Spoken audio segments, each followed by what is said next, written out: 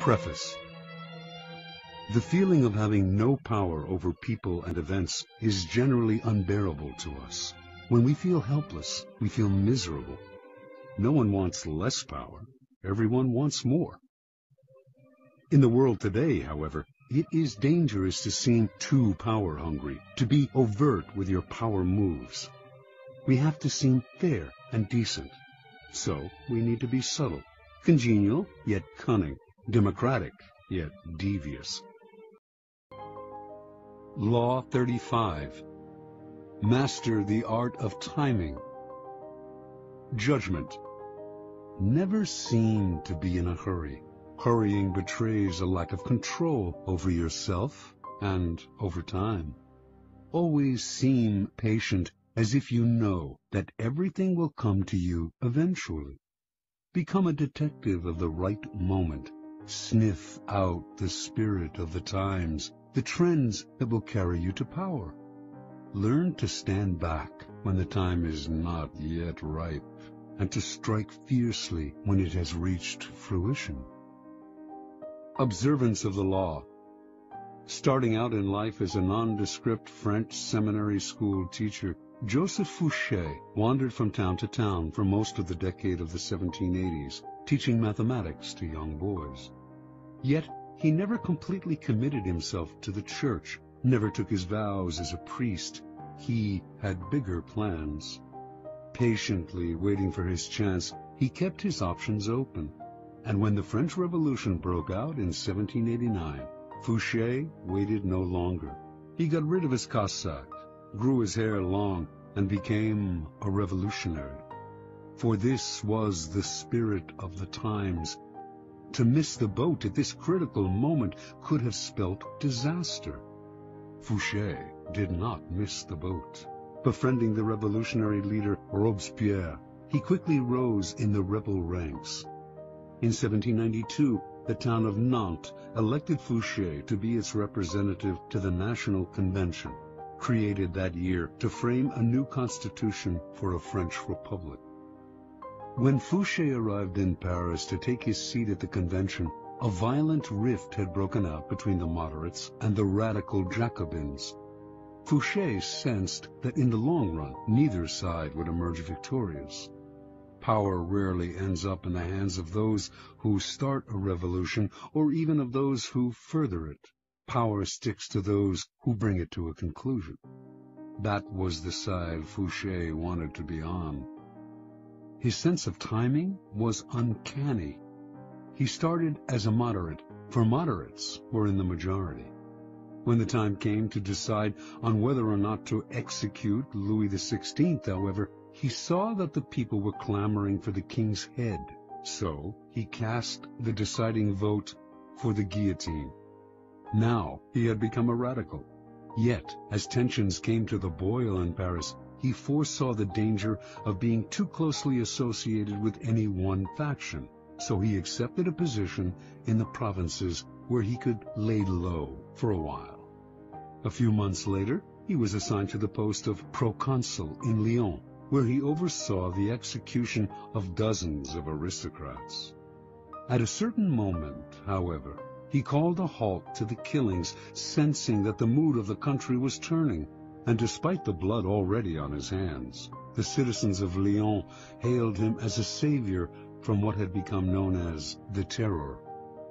So far, Fouché had played his cards brilliantly, but in 1794, his old friend Robespierre recalled him to Paris to account for his actions in Lyon. Robespierre had been the driving force behind the Terror.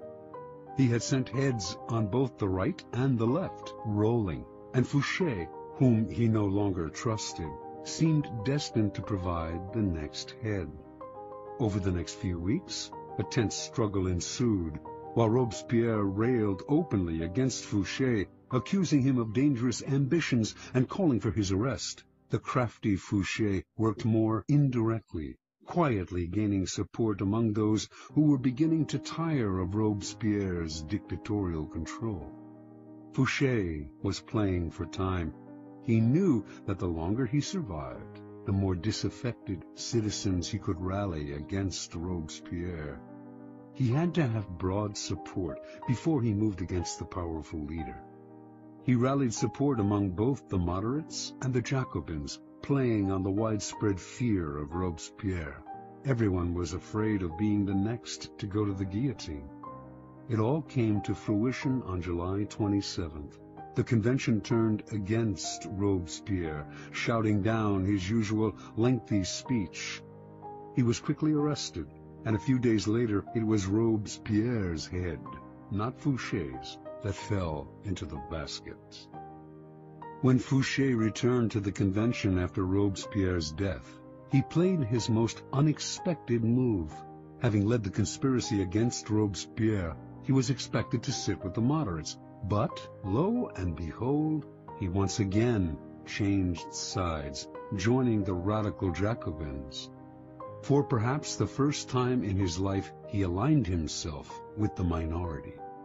Clearly, he sensed a reaction stirring. He knew that the moderate faction that had executed Robespierre and was now about to take power would initiate a new round of the terror, this time against the radicals. In siding with the Jacobins, then, Fouché was sitting with the martyrs of the days to come, the people who would be considered blameless in the troubles that were on their way. Taking sides with what was about to become the losing team was a risky gambit, of course, but Fouché must have calculated he could keep his head long enough to quietly stir up the populace against the moderates and watch them fall from power. And indeed, although the moderates did call for his arrest in December of 1795 and would have sent him to the guillotine, too much time had passed. The executions had become unpopular with the people, and Fouché survived the swing of the pendulum one more time. A new government took over, the Directoire. It was not, however, a Jacobin government, but a moderate one, more moderate than the government that had reimposed the terror. Fouché, the radical, had kept his head, but now he had to keep a low profile. He waited patiently on the sidelines for several years, allowing time to soften any bitter feelings against him. Then he approached the Directoire and convinced them he had a new passion, intelligence gathering. He became a paid spy for the government, excelled at the job, and in 1799 was rewarded by being made Minister of Police. Now he was not just empowered, but required to extend his spying to every corner of France, a responsibility that would greatly reinforce his natural ability to sniff out where the wind was blowing. One of the first social trends he detected, in fact, came in the person of Napoleon, a brash young general whose destiny he right away saw was entwined with the future of France. When Napoleon unleashed a coup d'etat on November 9, 1799, Fouché pretended to be asleep. Indeed, he slept the whole day. For this indirect assistance, it might have been thought his job, after all, to prevent a military coup. Napoleon kept him on as Minister of Police in the new regime. Over the next few years, Napoleon came to rely on Fouché more and more. He even gave this former revolutionary a title, Duke of Otranto, and rewarded him with great wealth. By 1808, however, Fouché, always attuned to the times, sensed that Napoleon was on the downswing. His feudal war with Spain, a country that posed no threat to France, was a sign that he was losing a sense of proportion. Never one to be caught on a sinking ship, Fouché conspired with Talleyrand to bring about Napoleon's downfall. Although the conspiracy failed, Talleyrand was fired. Fouché stayed, but was kept on a tight leash. It publicized a growing discontent with the emperor, who seemed to be losing control. By 1814, Napoleon's power had crumbled, and Allied forces finally conquered him. The next government was a restoration of the monarchy in the form of King Louis XVIII, brother of Louis XVI. Fouché, his nose always sniffing the air for the next social shift, knew Louis would not last long. He had none of Napoleon's flair. Fouché once again played his waiting game, laying low, staying away from the spotlight. Sure enough, in February of 1815, Napoleon escaped from the island of Elba, where he had been imprisoned. Louis XVIII panicked. His policies had alienated the citizenry, who were clamoring for Napoleon's return. So Louis turned to the one man who could maybe have saved his hide, Fouché, the former radical who had sent his brother Louis XVI to the guillotine, but was now one of the most popular and widely admired politicians in France. Fouché, however, would not side with a loser. He refused Louis's request for help by pretending that his help was unnecessary, by swearing that Napoleon would never return to power, although he knew otherwise. A short time later, of course, Napoleon and his new citizen army were closing in on Paris. Seeing his reign about to collapse, feeling that Fouché had betrayed him, and certain that he did not want this powerful and able man on Napoleon's team, King Louis ordered the minister's arrest and execution. On March 16, 1815, policemen surrounded Fouché's coach on a Paris boulevard. Was this finally his end? Perhaps, but not immediately. Fouché told the police that an ex-member of government could not be arrested on the street. They fell for the story and allowed him to return home. Later that day, though, they came to his house and once again declared him under arrest. Fouché nodded, but would the officers be so kind as allow a gentleman to wash and to change his clothes before leaving his house for the last time? They gave their permission. Fouché left the room, and the minutes went by. Fouché did not return. Finally, the policemen went into the next room, where they saw a ladder against an open window leading down to the garden below. That day and the next, the police combed Paris for Fouché, but by then Napoleon's cannons were audible in the distance, and the king and all the king's men had to flee the city. As soon as Napoleon entered Paris, Fouché came out of hiding. He had cheated the executioner once again. Napoleon greeted his former minister of police and gladly restored him to his old post.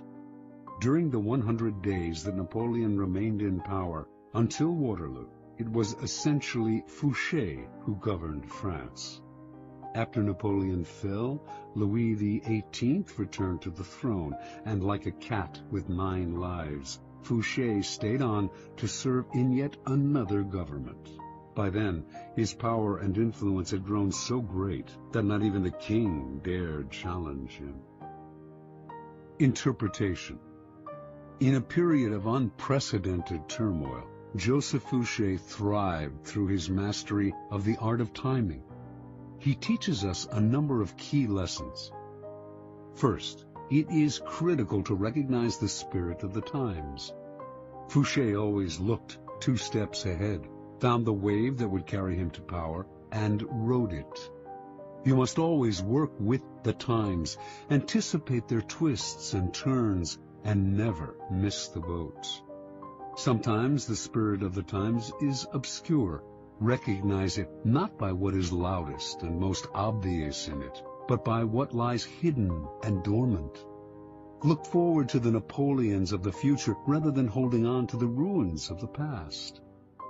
Second, recognizing the prevailing winds does not necessarily mean running with them. Any potent social movement creates a powerful reaction, and it is wise to anticipate what that reaction will be, as Fouché did after the execution of Robespierre. Rather than ride the cresting wave of the moment, wait for the tide's ebb to carry you back to power. Upon occasion, bet on the reaction that is brewing and place yourself in the vanguard of it. Finally, Fouché had remarkable patience. Without patience as your sword and shield, your timing will fail, and you will inevitably find yourself a loser. When the times were against Fouché, he did not struggle, get emotional, or strike out rashly. He kept his cool, and maintained a low profile, patiently building support among the citizenry, the bulwark in his next rise to power. Whenever he found himself in the weaker position, he played for time, which he knew would always be his ally if he was patient. Recognize the moment then, to hide in the grass or slither under a rock, as well as the moment to bare your fangs and attack. Keys to power. There are 3 kinds of time for us to deal with. Each presents problems that can be solved with skill and patience. First, there is long time, the drawn-out, years-long kind of time that must be managed with patience and gentle guidance. Our handling of long time should be mostly defensive. This is the art of not reacting impulsively, of waiting for opportunity. Next, there is forced time, the short time that we can manipulate as an offensive weapon, upsetting the timing of our opponent. Finally, there is end time, when a plan must be executed with speed and force. We have waited, found the moment, and must not hesitate. Long time. When you force the pace out of fear and impatience, you create a nest of problems that require fixing, and you end up taking much longer than if you had taken your time. Hurriers may occasionally get there quicker, but papers fly everywhere, new dangers arise, and they find themselves in constant crisis mode, fixing the problems that they themselves have created. Sometimes, not acting in the face of danger is your best move. You wait. You deliberately slow down. As time passes, it will eventually present opportunities you had not imagined. Waiting involves controlling not only your own emotions, but those of your colleagues who, mistaking action for power, may try to push you into making rash moves. In your rivals, on the other hand, you can encourage this same mistake if you let them rush headlong into trouble while you stand back and wait. You will soon find right moments to intervene and pick up the pieces. You do not deliberately slow time down to live longer or to take more pleasure in the moment, but the better to play the game of power. First, when your mind is uncluttered by constant emergencies, you will see further into the future. Second, you will be able to resist the baits that people dangle in front of you, and will keep yourself from becoming another impatient sucker. Third, you will have more room to be flexible. Opportunities will inevitably arise that you had not expected and would have missed had you forced the pace. Fourth, you will not move from one deal to the next without completing the first one. To build your power's foundation can take years. Make sure that foundation is secure. Do not be a flash in the pan. Success that is built up slowly and surely is the only kind that lasts. Forced time. The trick in forcing time is to upset the timing of others, to make them hurry, to make them wait, to make them abandon their own pace, to distort their perception of time. By upsetting the timing of your opponent while you stay patient, you open up time for yourself, which is half the game. Making people wait is a powerful way of forcing time, as long as they do not figure out what you are up to. You control the clock. They linger in limbo and rapidly come unglued, opening up opportunities for you to strike. The opposite effect is equally powerful. You make your opponents hurry, start off your dealings with them slowly, then suddenly apply pressure, making them feel that everything is happening at once. People who lack the time to think will make mistakes, so set their deadlines for them. This was the technique Machiavelli admired in Cesare Borgia, who, during negotiations, would suddenly press vehemently for a decision, upsetting his opponent's timing and patience. For who would dare make Cesare wait? End time. You can play the game with the utmost artistry, waiting patiently for the right moment to act, putting your competitors off their form by messing with their timing.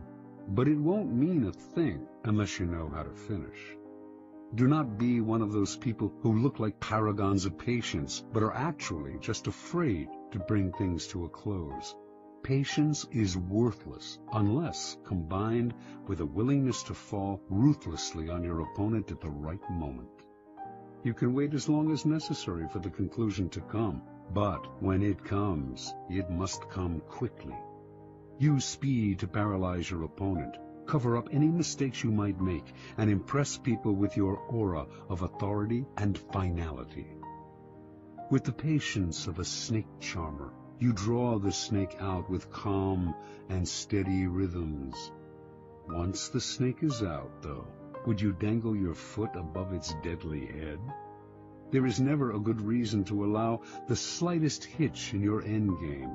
Your mastery of timing can really only be judged by how you work with end time, how you quickly change the pace and bring things to a swift and definitive conclusion.